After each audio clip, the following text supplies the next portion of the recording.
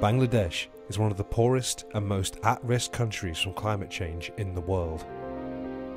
40% of the population live below the poverty line and experience acute food insecurity. Flooding occurs every year and is becoming increasingly severe and unpredictable.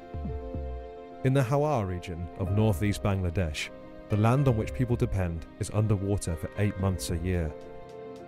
Visiting the region is Rushanara Ali, UK Member of Parliament, originally from Bangladesh. She is here to understand how Care Bangladesh is supporting local community action groups who are changing the lives of the ultra-poor in the face of regular natural disasters. One of the things I was really struck by was the way that women were organising themselves, and they had positions in the village as part of the committee, and the chair was a woman who took us around, which was fantastic, and she was very confident in the way she was explaining what they were doing.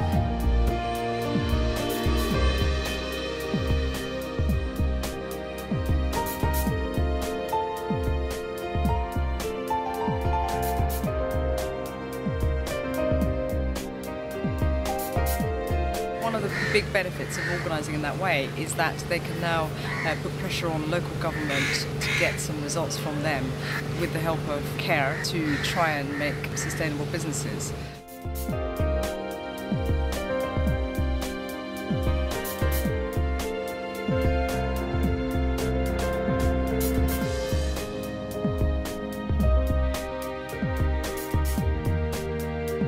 The thing that's really important for me is that people feel that they're in the driving seat rather than NGOs, and I was very pleased to see that that was the emphasis.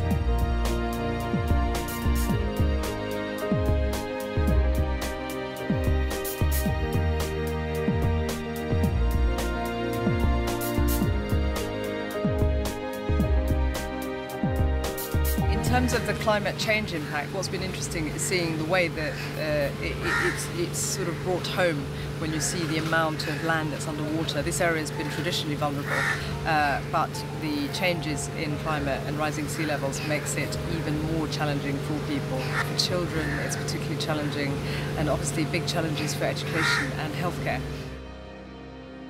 In the end, the most important thing that the international community can do is make sure that support is made available quickly to do the prevention work, so that we're not left having to deal with disasters and the consequences of that.